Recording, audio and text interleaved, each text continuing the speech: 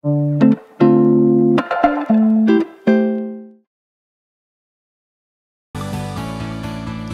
very much. It's wonderful to be here. Thank you very much for the invitation. So this is pretty much preliminary work. So it's fantastic to present this so you guys can go at me and poke holes on it.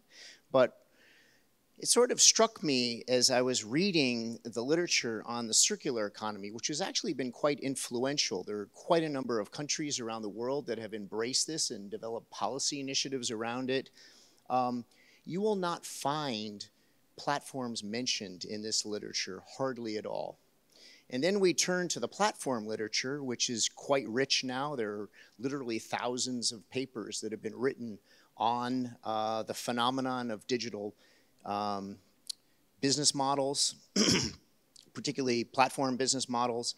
And again, you will find very little about the circular economy. So I guess my argument today is to bring these two literatures together and think about how we can embrace concepts of circular and bring them into the platform world, because platforms actually have a lot of advantages in advancing circular type models.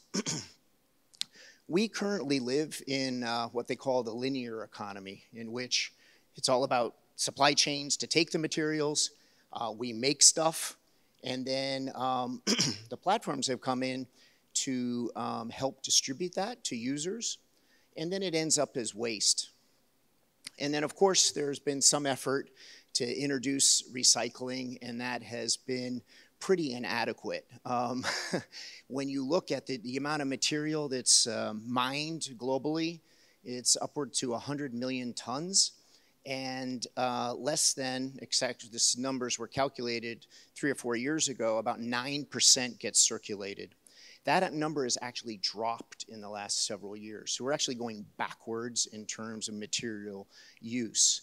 So there's a lot of attention to this idea of how do you make economies more circular, so that you're not just recycling, you're also repairing, reusing,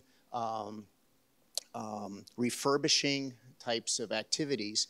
And it's really about externalities. And when you think about platforms, many people think, oh, wow, they're incredibly disruptive to economies.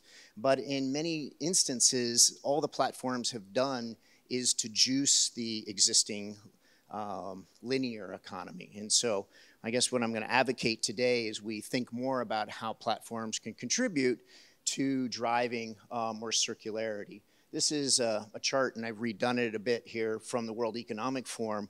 We're way down here in terms of the amount of circularity of the economy, and there's ambitions and policies being put in place to try to drive that number up. I think it's quite ambitious to think that we could get to full circularity by 2035, but at least, you know, we need to make a whole lot more progress.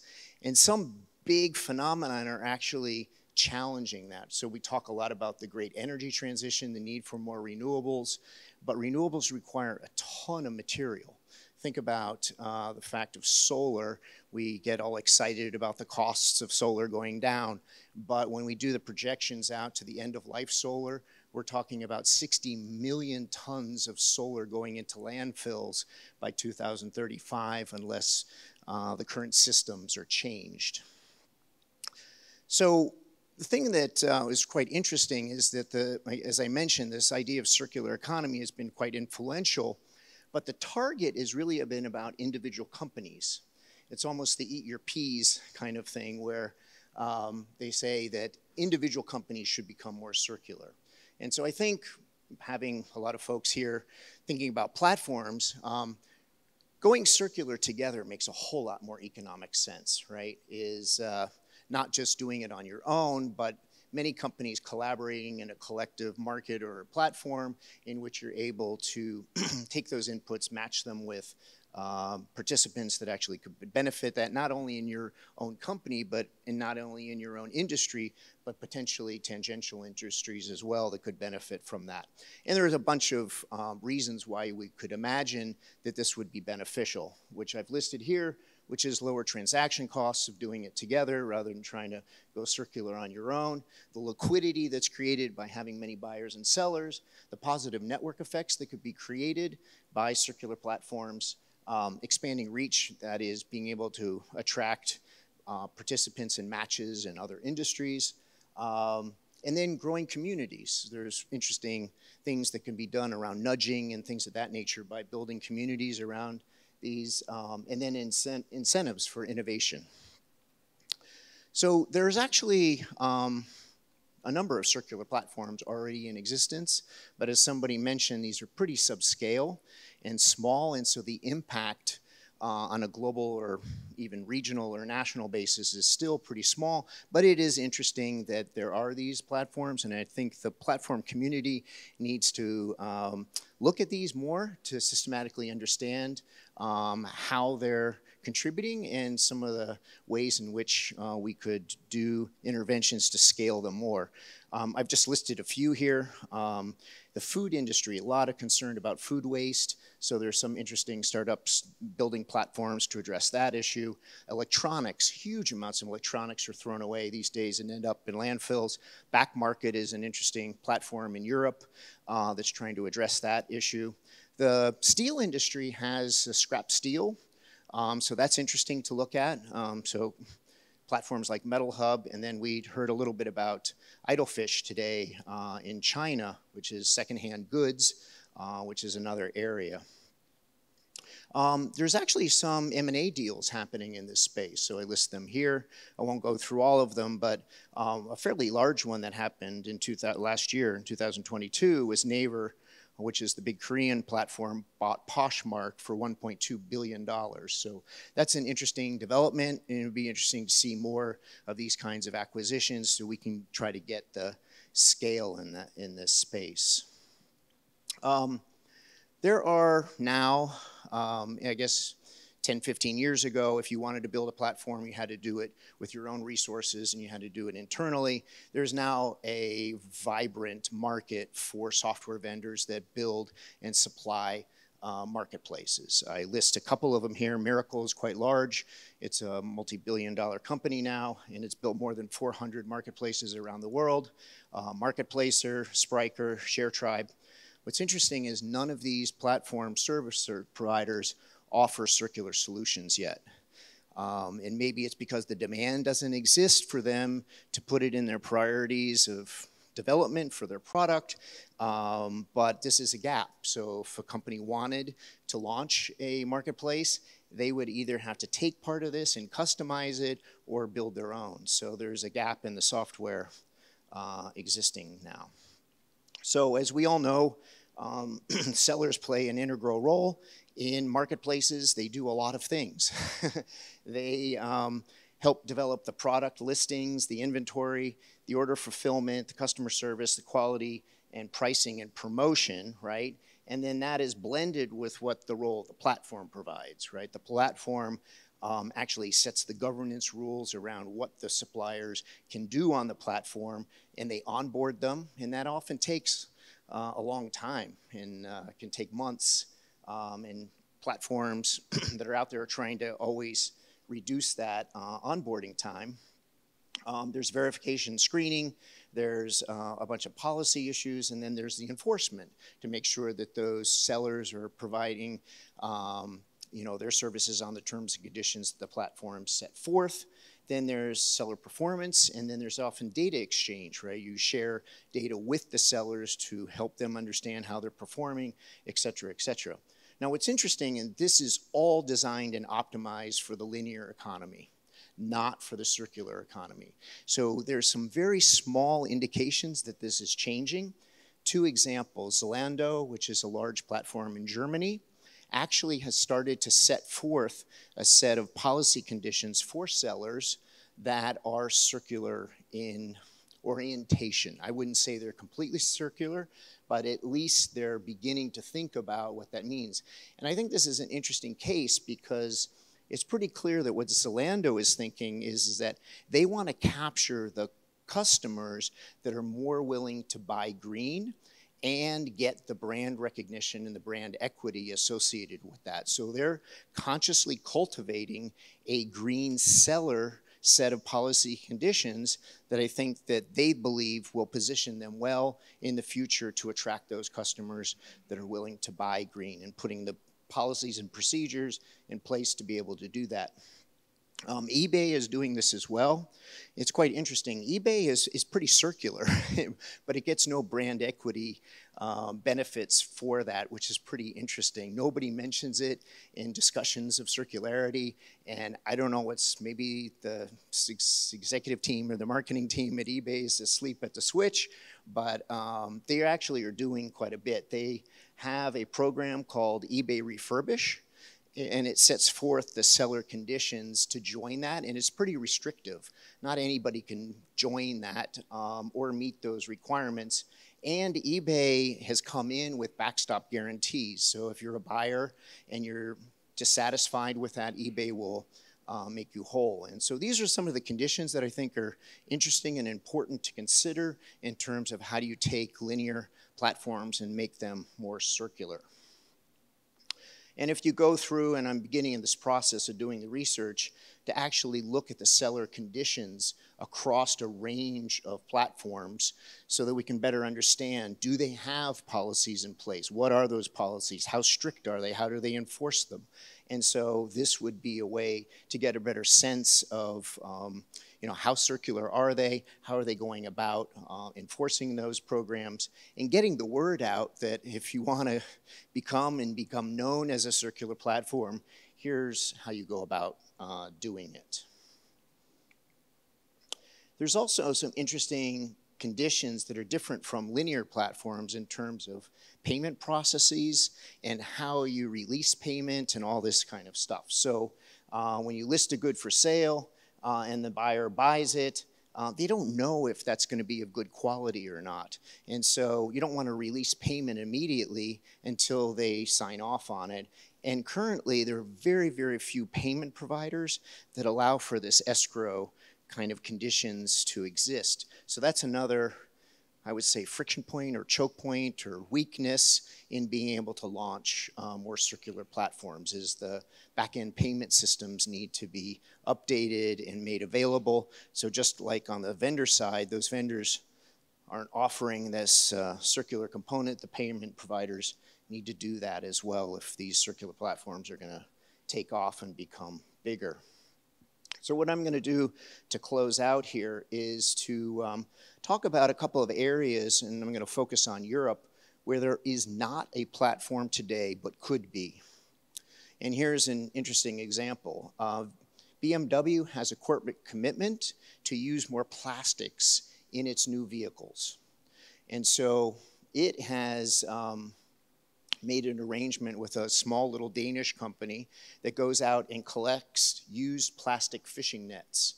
And they have pelletized those fishing nets, and then they ship them, probably not directly to BMW, probably to one of their suppliers.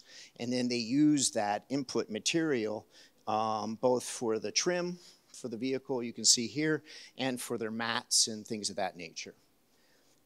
So this is what you would call kind of a transaction that's been arranged through the general economy through kind of a corporate commitment on the part of one OEM to use more recycled plastics. But imagine if all the European OEMs got together and made a commitment that we're going to use 30% more recycled plastics. Can you imagine the demand pull that would create? And suddenly you would have a whole bunch of little suppliers coming in. And of course, the platform would set the conditions and say, yes, we understand they're recycled plastics, but we need them to be of this specification and yada, yada, yada. They could set those terms and conditions. So there could be, I think, and in a very interesting and powerful platform, not only in Europe, but in North America and Asia, in which big industries like the automobile industry gets together. And then the big question is, and I think this is a question for platform scholars, is who becomes the sponsor of that platform? Is it a startup? Well, if it's a startup, it's going to take it forever to reach scale. Or is it an OEM like a VW, which is huge and has a large percentage of the market, but would other participants feel comfortable? Or does it have to be a state sponsor? I mean, there's a bunch of interesting organizational or institutional questions that arise from this, but the potential is huge if a big industry decided to go this way. So that's one example. The fashion industry is another one. There's just an incredible amount of waste. Huge amounts of material gets just dumped into landfills every year. And it's even worse because even good products, returns have become a really big issue. The digitalization and the rise of platforms have made it very easy for customers to send material back if they don't like it. I think the costs in the US now are about $860 billion worth of returns every year. It's very difficult, or at least the companies say that it's very hard for them to repackage that and resell it. So a lot of that material ends up in landfills. It's huge waste. So there's tremendous opportunity, and I think interesting pressure, not only from the industry, but the amount of bad publicity and attention in this sector, again, to create a platform that could address some of the resale issues that are associated with the apparel industry. Another is EV batteries. I think many people are super excited about the opportunities and the amount of penetration we've seen with electric vehicles. And we're not seeing the end of life yet because this is a pretty new industry. But I tell you, by 2030 and 2035, there are going to be millions of end-of-life batteries. And these things cost between $10 and $15 million, $10 and $15,000 a piece, and they have a lot of precious materials: lithium, nickel, cobalt, manganese. What's interesting is that the car batteries are pretty durable. I mean, they're designed to be able to withstand the mobility. And so even when they reach the end of life for a vehicle, it doesn't mean that they have reached their full end of life. So there's a potential for a secondary market for end-of-life used car batteries in the electric power industry, which is pretty interesting for backup power, for intermittent renewables and things. But the automobile industry and the power industry, they don't know anything about each other. So there's a huge opportunity for a matching platform to match used car batteries of a certain specification. And there's a ton of activity happening right now around digital tracing and digital twins and collecting the data to know how many times a battery has been used, charged and discharged. So that information can be used to determine where it ends up, either in the electric power industry or into scrap to be reused. So there does not exist today in Europe or in North America a platform for EV batteries. Huge opportunity there as well. Another one is used oil. We don't usually typically think about lubricants, but huge amounts of lubricants are used to power our economies, and it can be recycled. Unfortunately, a lot of this ends up back into the environment, quite damaging. In Asia, I think 60% ends up being burned, either in marine or in stationary low-end boilers. So huge opportunity to create a marketplace for lubricants all around the world. And then finally, solar panels. Again, we're all excited about the market penetration of solar, the costs coming down, but the forecasts for the amount of material that's going to end up in landfills if nothing is done is staggering. 60 million tons by 2035. And so this is another area calling out for a marketplace that could potentially collect these and then have them sent off to recycling plants and then matched with the end user. So lots of interesting opportunities for marketplaces. I think there's a ton of interesting research that needs to be done in this area, and I just point out this issue of what kind of model could be established to help facilitate this. In some cases, a private market, a private actor company would come in and it would be completely commercial, and there would be sufficient revenue to sustain that platform and grow it. And in some cases, you're going to need some sort of public-private partnership. And in some cases, you might need a completely public company or public government to come in and subsidize it and maybe subcontract to a commercial entity to actually run it. We need to do systematic analysis to look across these different dimensions. I gave you 5 examples about where pure private seems to work, or where we may need public-private partnerships or a public company to come in. And it may depend on, you know, the institutional issues in a particular country. There's a bunch of factors that would play into it. So I think the opportunity for circular platforms are huge and much needed. And this is, you know, a great group to get thinking about this and test these ideas and really put these forward in front of policymakers, because right now they're just not aware of it. So with that, finished up, and thank you very much.